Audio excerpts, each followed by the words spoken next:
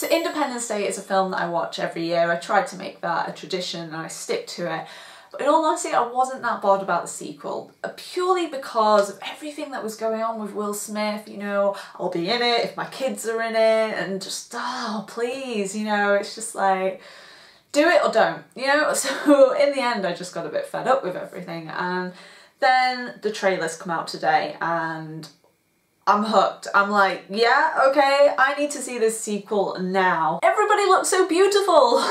You've got Jeff Goldblum looking like he stepped off the set of Independence Day. You've got William Fichtner who looks like he stepped off the set of Armageddon.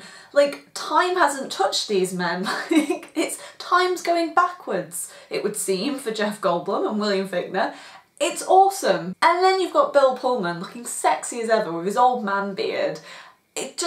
It did it for me, because I've always liked the older man. So the trailer really had me, because it really does show off the cast well. You know, you get introduced to all the actors that are in this film, but what really does it is the speech by Bill Pullman. Because I could listen to Bill Pullman every day, all day, just reading the phone book, and I would still listen intently. Are you excited for the new Independence Day film? Just pop your comments in the box below. Like the video, don't forget to subscribe, and if you want to see more videos of mine, you can just click on the eye icon.